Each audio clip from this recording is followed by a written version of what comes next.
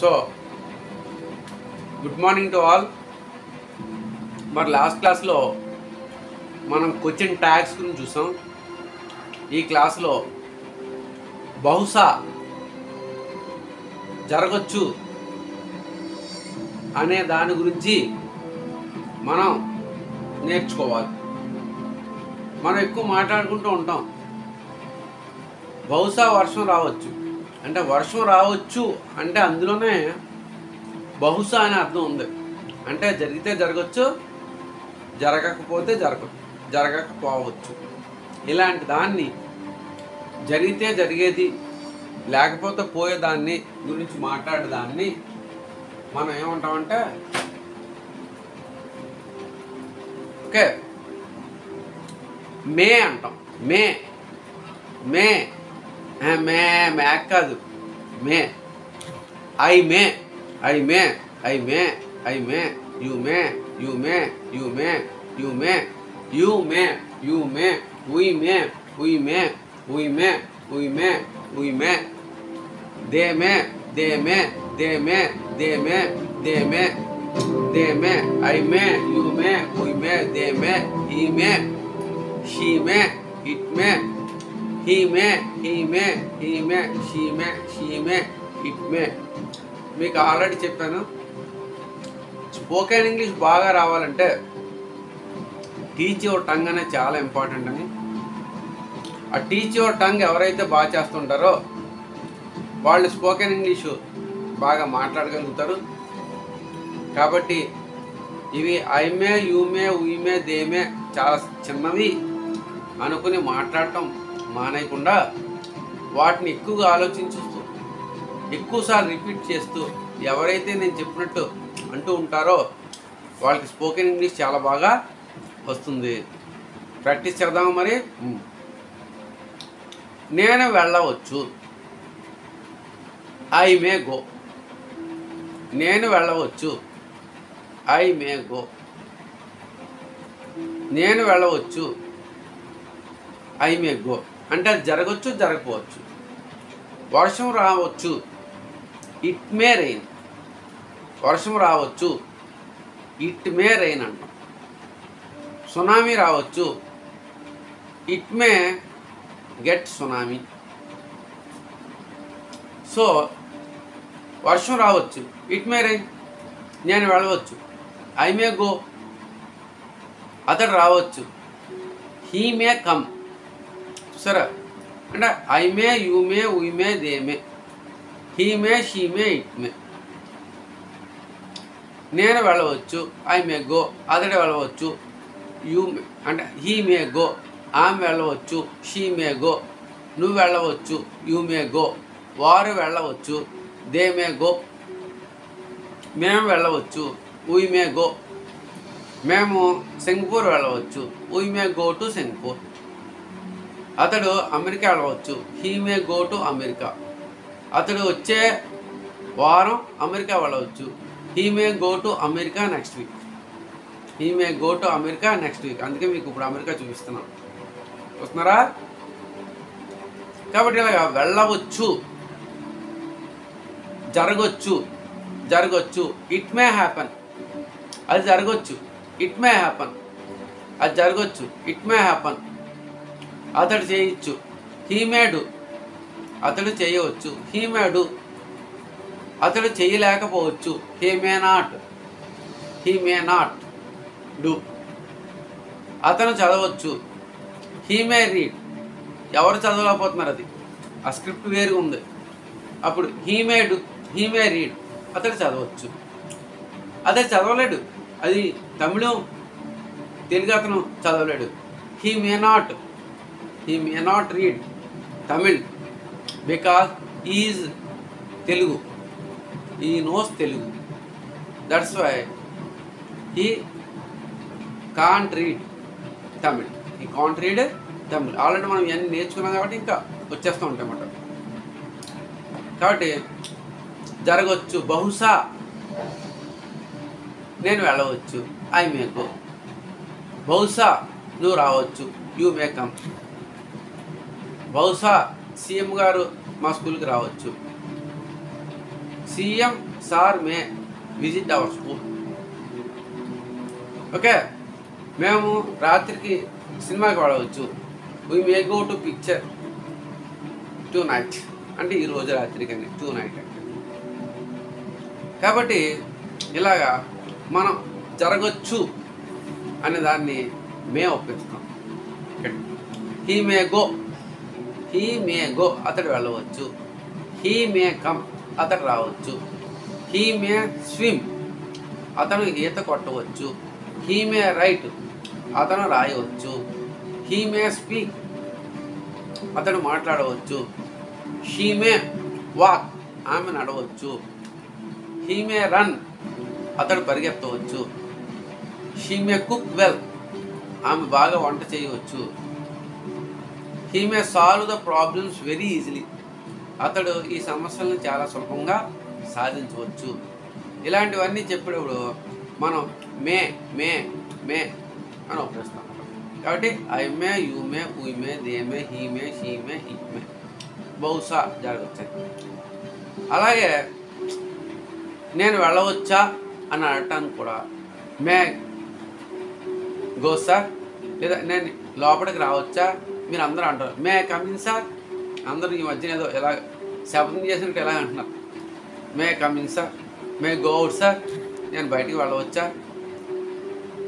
And you're taking the permission from the higher authorities to go out are come in. We say may I come in sir, may I go out sir, may I do that job sir, నేను అది చేయొచ్చా.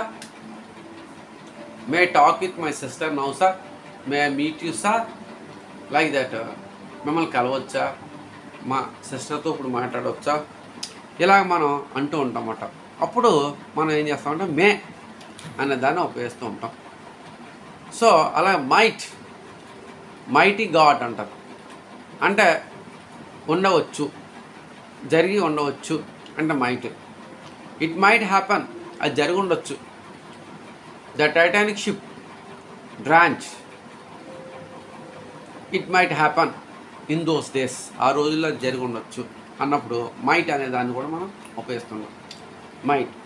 So మేకి might వస్తుంది. May might అంటే పాస్ట్లో జరిగినట్టయితే might కింద చెప్తూ ఉంటాం. So I may, you may, we may, they may, he may, she may, it may, child May, children మే, ఇంకేది మారదు మే. సో టీచ్ యువర్ టంగ్ చాలా ఇంపార్టెంట్, ఎక్కువసార్లు చేయండి. వీటికి పక్కన నన్ను వెళ్ళవచ్చు అంటే ఐ మే గో, నువ్వు రావచ్చు, యూ మే కమ్, అతడు తినచ్చు. He may eat can have, he may have అంటే కలిగి ఉండొచ్చు, తినటాన్ని అంటారు. అలాగే నెక్స్ట్ది స్ట్రక్చర్ మస్ట్, MUST మస్ట్ తప్పనిసరిగా, బై హుక్ ఆర్ కుక్ ఏ విధముగా అయినా. ఇక్కడ మస్ట్ అంటే తప్పనిసరిగా 100% ఆ పని జరగాలి, అప్పుడే we should use must. We must use must. You must come అని ఎవరన్నా, నువ్వు తప్పనిసరిగా రావాలి, యూ మస్ట్ కమ్. అదే యూ షుడ్ కమ్ అంటే కొద్దిగా పర్సంటేజ్ తక్కువ మాట, అంటే రావాలి. యూ షుడ్ కమ్ నువ్వు రావాలి. యూ షుడ్ స్పీక్ నువ్వు మాట్లాడాలి. కానీ యూ మస్ట్ కమ్ నువ్వు తప్పనిసరిగా రావాలి. యూ మస్ట్ స్పీక్ నువ్వు తప్పనిసరిగా మాట్లాడాలి. It is very essential. కాబట్టి యూ మస్ట్ కమ్ అంటే ఎంత ఇంటెన్సిటీ అంటే వర్షం వచ్చినా, రాత్రి అయినా, పగలైనా, నీకు బండి ఉన్నా లేకపోయినా నడిచన్నా రావాలి. It is your duty to attend. So that's why you must అని ఉపయోగించారంటే 100% చేసి తీరాలని అర్థమాట. So I must, you must, we must, they must. I must, you must, we must, they must. I must, you must, we must, they must. He must, she must, it must. He must, it must, she must. We must, they must, I must, you must, he must, she must, it must. So I, we, you, we. I, we, you, they. He she it తో ఈ మస్ట్ని practice చేయాలి. So must అంటే 100% ఆ పని జరిగి తీరాలి, నువ్వు వచ్చి తీరాలి, యు మస్ట్ కమ్, నువ్వు వెళ్ళి తీరాలి, యు మస్ట్ గో, నువ్వు హాజరు తప్పకుండా అవ్వాలి, you must attend.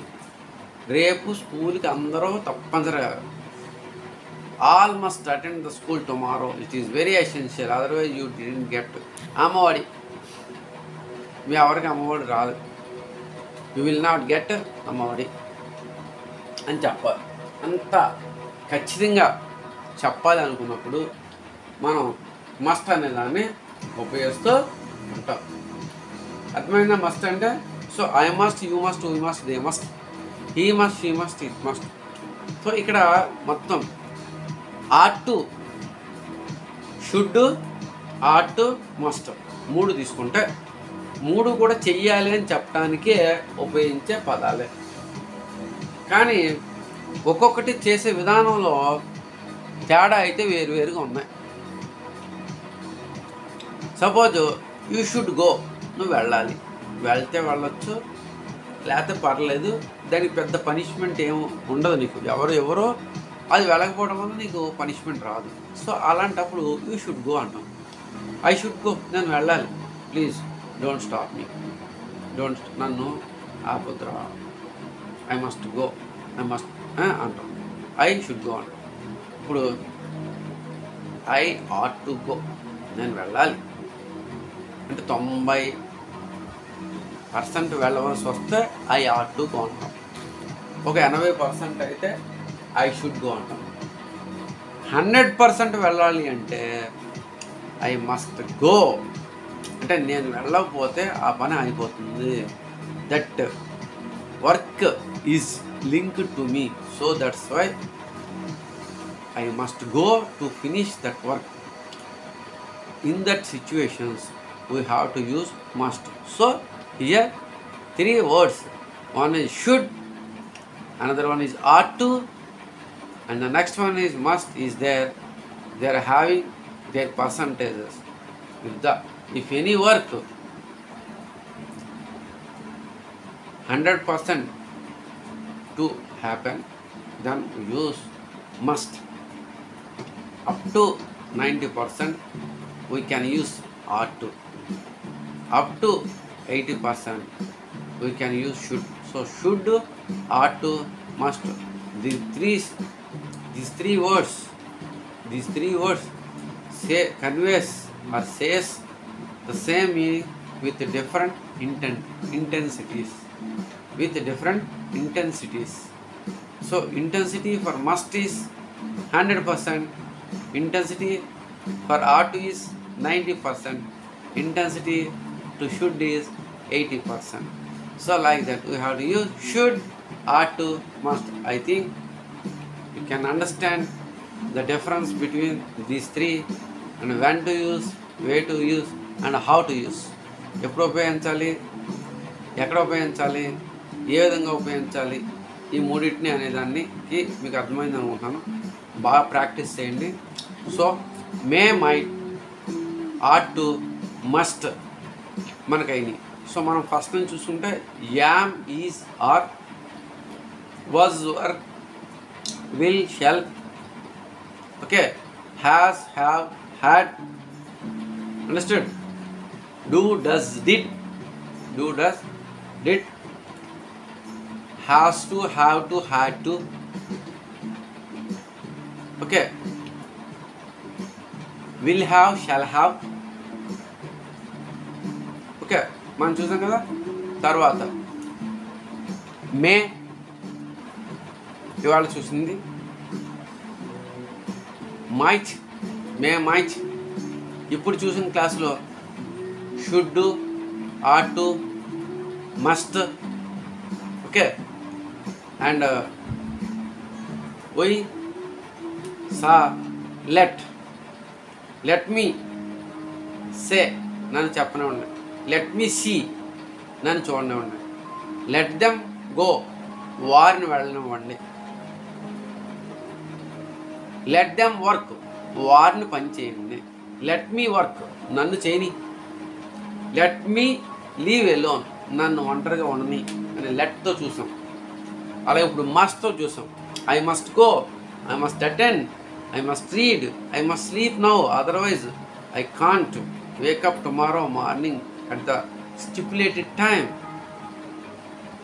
Like that. ఇలాంటివన్నీ చెప్పాలంటే మనం ఈ మస్ట్ను ఉపయోగించాలి.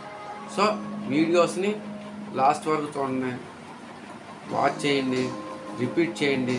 నేను ఎలా చెప్పానో అలా అండి. తప్పనిసరిగా 90 క్లాసెస్ తర్వాత మీరు ఇంగ్లీష్ మాట్లాడతారు, ఇప్పటికే మాట్లాడగలుగుతారు. ఫ్రెండ్స్తో షేర్ చేయండి, తల్లిదండ్రులు షేర్ చేయండి, ఛానల్ని సబ్స్క్రైబ్ చేయండి, లైక్ చేయండి. Thank you.